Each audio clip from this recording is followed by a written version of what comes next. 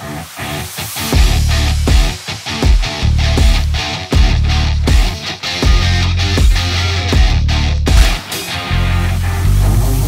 this third episode, we're going to talk about the fuselage. There's two variables which can be very important in the performance of the foil. It's the length and the front wing position. First, we're going to talk about the length. The length is very important for the power of the foil. For slalom, for example, I have two different fuselages, the 110 and the 100. The 110 is giving me better performance in light winds as it's giving me more power. Therefore, the 100 fuselage is giving me more control and is also a bit faster due to less drag in stronger winds. We also have a longer fuselage 115 for course racing, as there again we really want to take maximum power out of the fuselage as of the wings.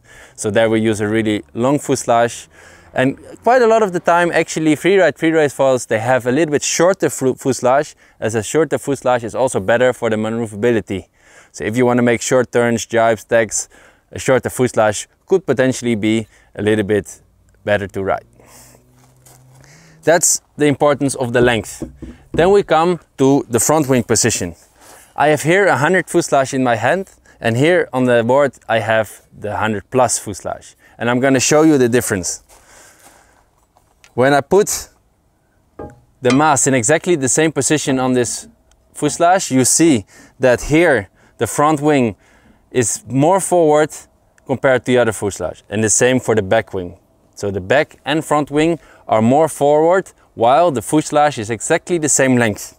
The benefits of having the front wing more to the front is the fact that it gives a touch more power, but also it allows you to ride the foil with less back wing angle or even a smaller back wing, which is usually less drag, so more speed. That's why most of the time I prefer to use the 100 plus fuselage unless it's really windy. Then for example, the 100 with the front wing more to the back could be easier, having more control as it's a touch less powerful.